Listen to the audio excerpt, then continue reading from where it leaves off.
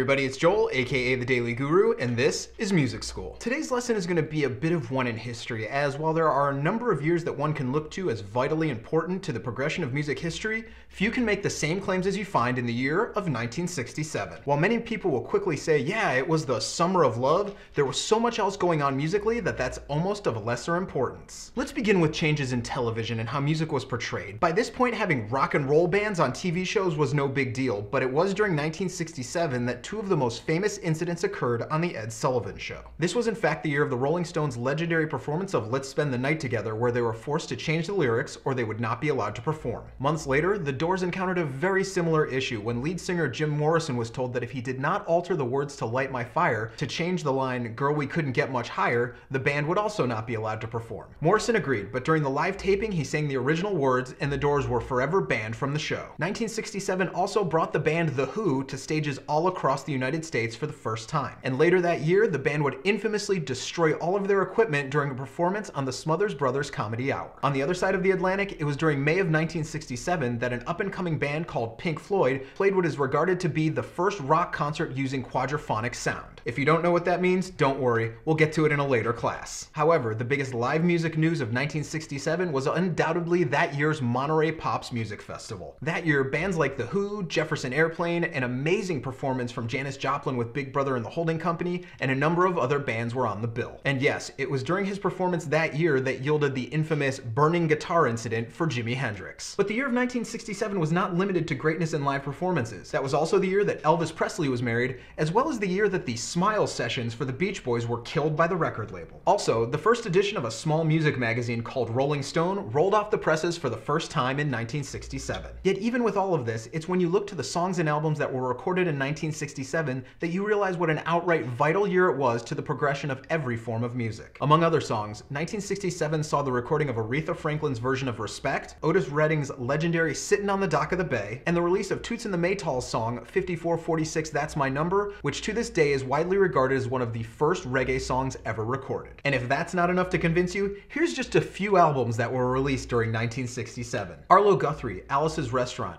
The Songs of Leonard Cohen, Albert King's Born Under a Bad Sign, Pink Floyd's Piper at the Gates of Dawn, Nina Simone Sings the Blues. There were self-titled debuts that year from both David Bowie and the Grateful Dead, along with the solo debut from Frank Zappa, Lumpy Gravy. And then there were the albums that year that defined an entire cultural movement. The Velvet Underground and Nico was released in 67, Jefferson Airplane's Surrealistic Pillow, Jimi Hendrix's Are You Experienced, the self-titled debut from The Doors, and then of course, some band called The Beatles released two records called Sgt. Pepper's Lonely Hearts Club Band and Magical Mystery Tour, but nobody bought those. It's when you look at years like this and understand that this is just some of the music that was released and performed that year that you're forced to look at the current music scene and be disappointed. So that's today's lesson. Make sure you follow me on Twitter, Facebook, and Tumblr right here, and we'll see you again next Tuesday for more schooling.